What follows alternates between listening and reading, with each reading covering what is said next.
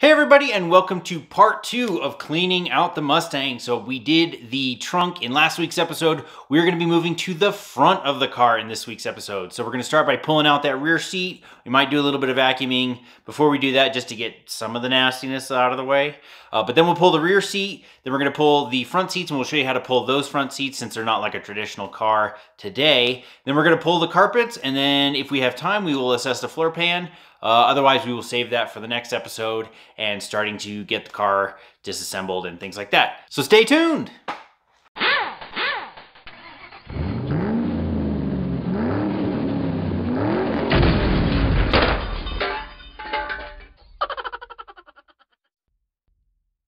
Alright, so we're going to start pulling carpets now.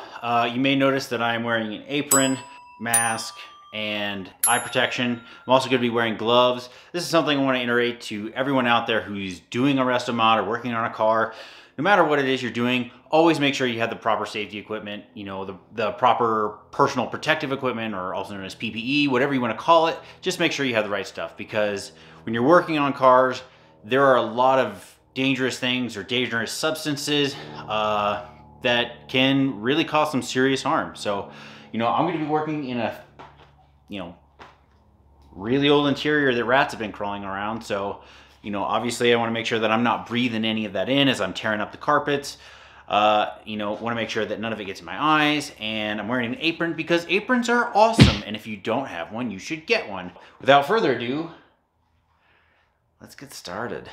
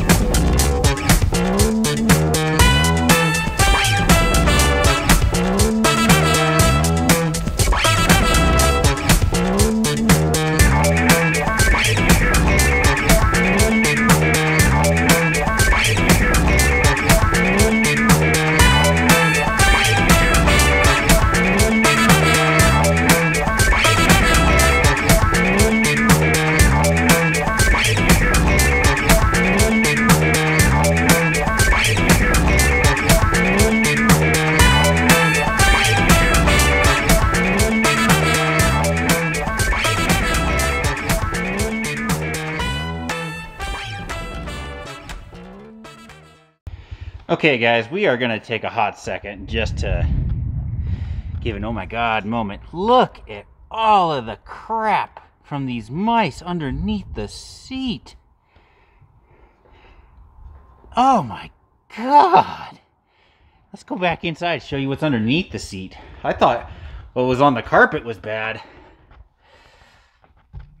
Oh my god.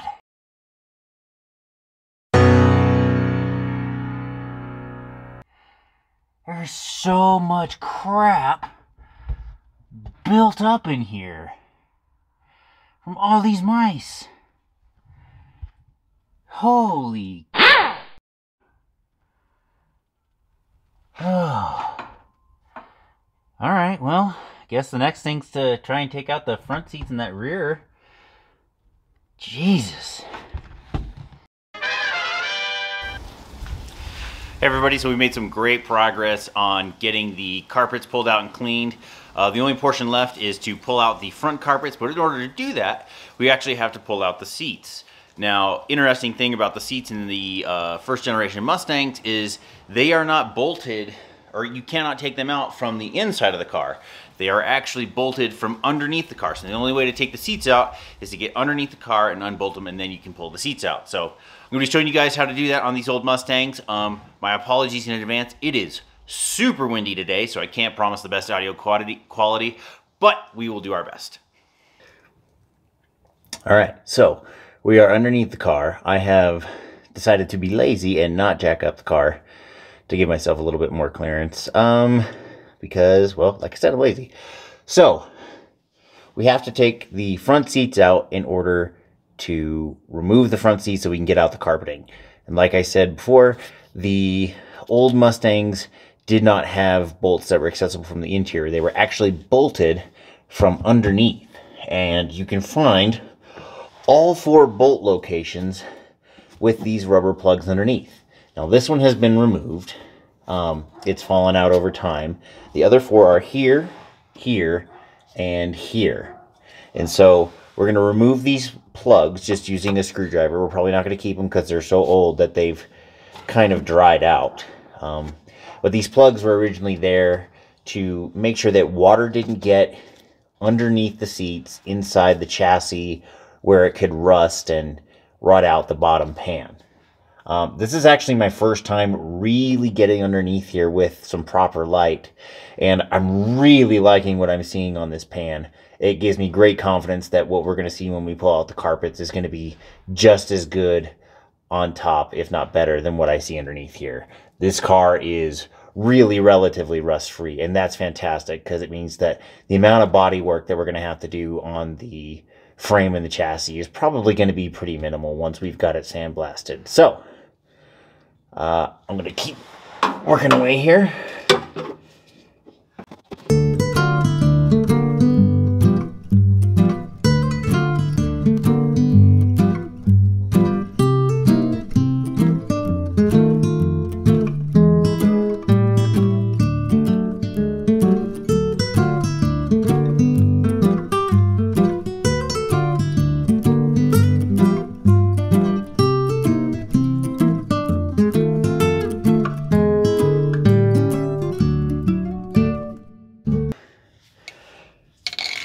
So we got all 4 plugs out, so now we're going to find out what the size socket is that we need. I could look in the manual, but it's going to be just as fast, just kind of trying out a few deep wall sockets. You will need a deep wall socket because these bolts extend quite a bit, and you're probably going to need an extender on your ratchet just to reach them. But yeah, that's going to be much faster than looking through a book that's, you know, this thick. So we're going to get onto that, and then we'll do the other side once we're done on this one. Now, one other thing I do want to add is that if your plugs are gone and you're working on one of these old cars, you might want to consider, I highly recommend that you use something like a WD-40 or some kind of penetrating lubricant, because there's a high probability that at some point, you know, fluid or water has gotten in there and it's rusted over, and you don't want to be snapping off your bolts. So if you don't have your plugs left, and even if you do, it still might be wise to do so. So just keep that in mind.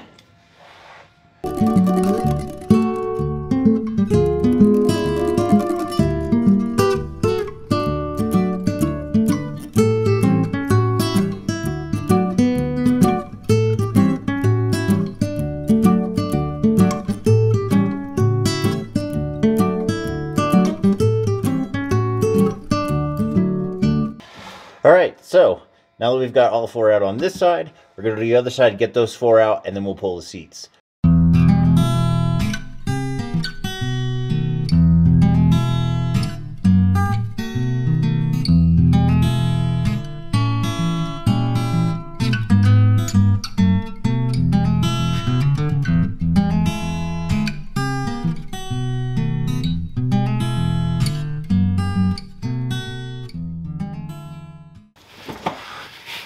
Alright, so we had a slight hiccup. Pulling one of the nuts out here, it fell to a location that I can't actually reach it.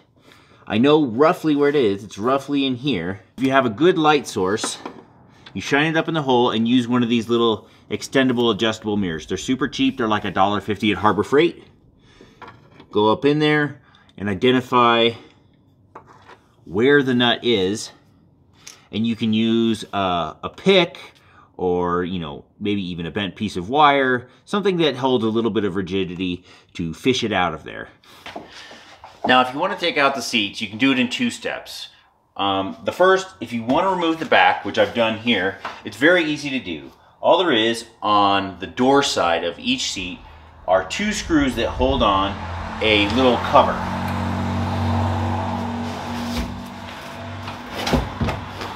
So, I've got one here. I've already taken it off, and this is just so I can show the camera. These 2 screws for this plate come off.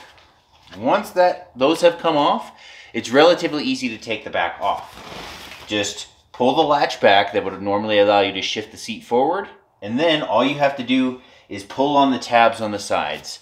These just sit on little pinions on there, so there's just holes in these brackets, and they stretch. So just pull on them a little bit until you can get one or both off, and they'll just come right off. So in this case, you can see one of the holes for the bracket. So here, a pinion that's in the lower part of the seat, which actually you can see right here, it just slides right over. So super duper simple, very easy. I'm probably gonna take the other seat out as a whole, just because there's no need to take them apart separately at this time. And it's always a good idea that when you're taking parts in and out of a vehicle, on and off a vehicle, put them back together when you're done so the pieces don't get lost.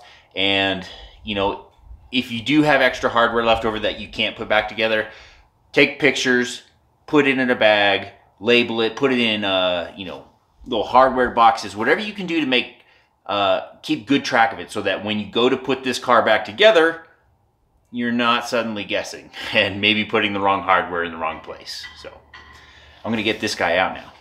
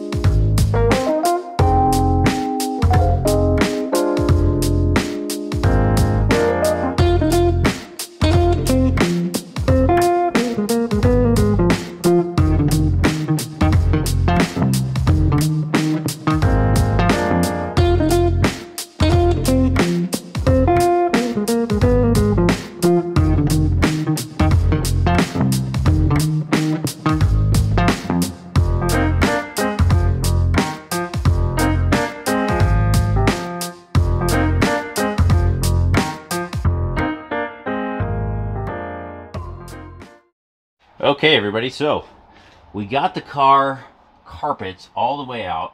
I'm going to go over some of the details a little later, but overall things look pretty good. Next thing that we're going to be doing is we're going to be going in here and taking out the old crusty sound deadening. And I'm going to be going over a tip or two on how to do that, especially on newer vehicles. But overall, it's looking very promising, very good. Thank you for watching this episode of Engine Gremlin. I hope you guys really enjoyed it. We had a lot of fun making it, albeit it was kind of gross along the way, but we still had a lot of fun. We are actually thinking about doing a mailbag Q&A episode, so if you have a question that you want to send to us, or a comment, or something that you want to suggest, or anything of that nature, feel free to let us know in the comments, or let us know on Twitter and Instagram. Links are both in the description.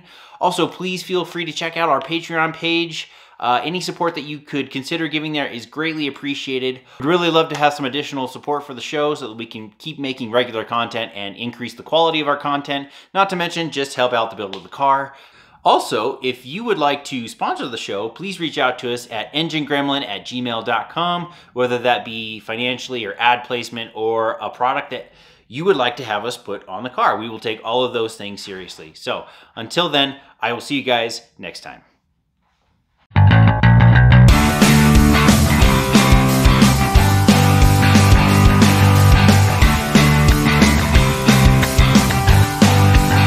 As you can see, we had a stowaway. This is a brown recluse spider. He is roughly in diameter about the size of a quarter. And you can tell it's a brown recluse by the violin shape on his back. Well, specifically on his head going into his back. So, you know, we did get this car in Missouri. They're an incredibly common spider down there in Missouri. I found him in the electrical track in the door as I was pulling back the tape. He actually really surprised me. These guys are nasty. You know, a black widow is highly venomous, but a brown recluse is necrotic.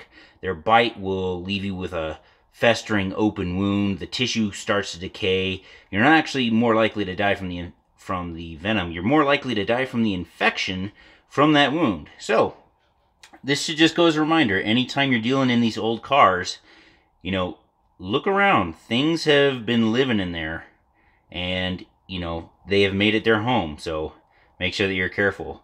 You know, we had mice and rats in here, obviously. This is a brown recluse. He could have snuck up on bit me, and, you know, that would have been real bad. So, anyway, car's looking real great.